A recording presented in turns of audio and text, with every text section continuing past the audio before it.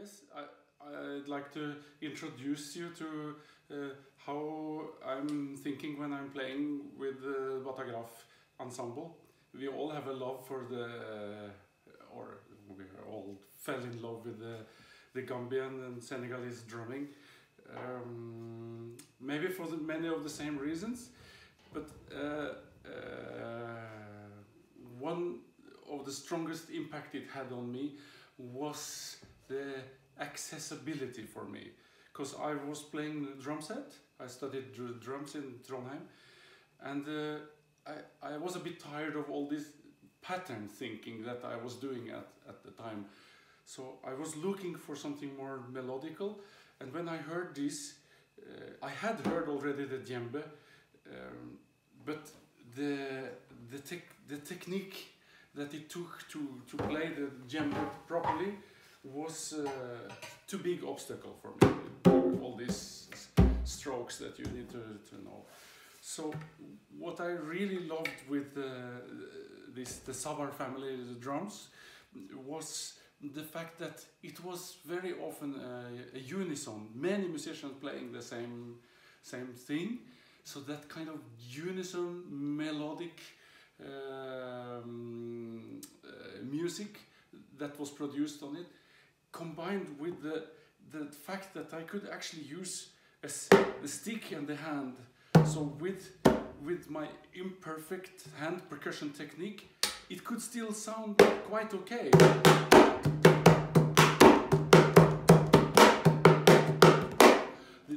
The difference in the sound of the stick and the hand sort of erased my lack of ability to play slaps, for instance, stuff like that. And when I met Jon and Snorre and Ingar and Kenneth, Harald, the guys of Batagraf, this was a common interest, that we could actually make some new music by lending some of the technique and some of the sounds from that family of drums, or of playing actually. And for me that opened up a lot of possibilities that I didn't have the imagination to before. I got it up. For instance, the djembe, for instance, I could finally use the djembe for something using the same approach.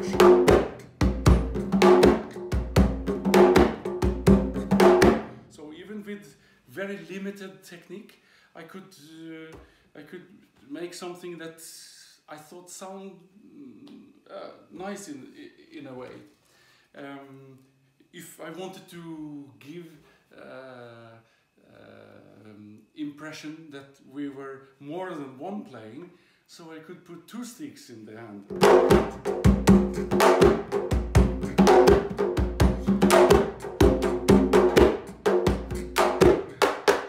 Get those multiple attacks, and after a while I realized that the multiple attacks sounds distorted somehow. This kind of distortion there, and that opened up the possibility to have other tools that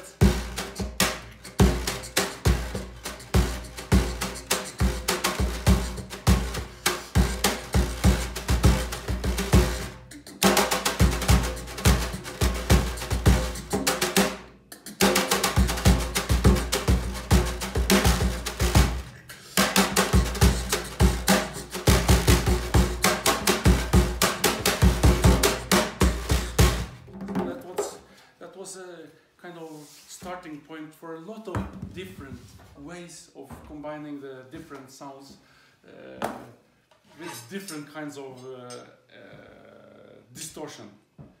For instance, by leaving stuff on the drum, you could have this.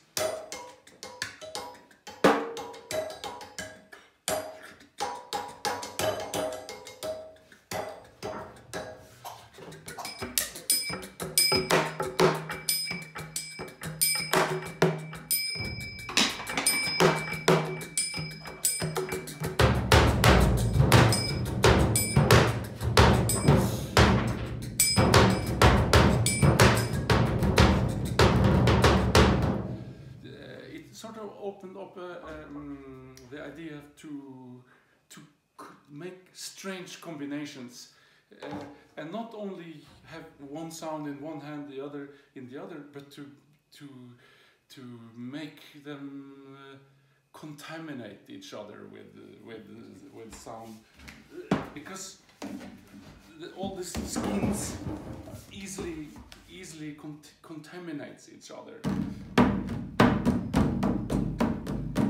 The bell can be used as a kind of stick, but also will also give tone to the skin. It's easier to hear here.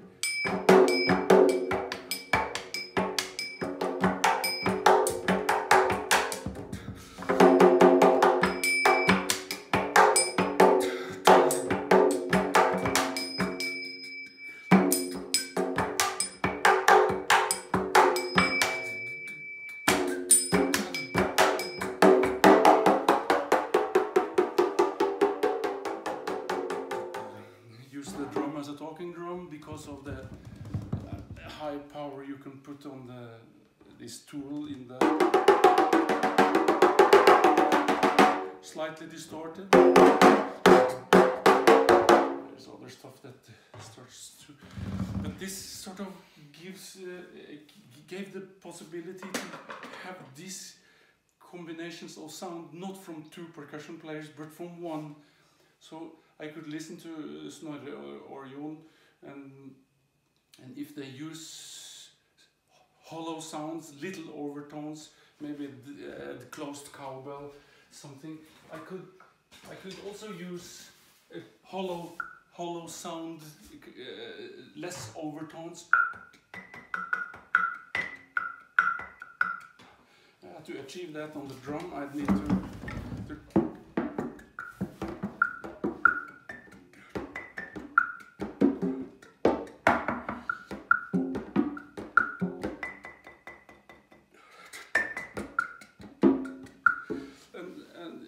maybe you can also hear that sort of not only erase the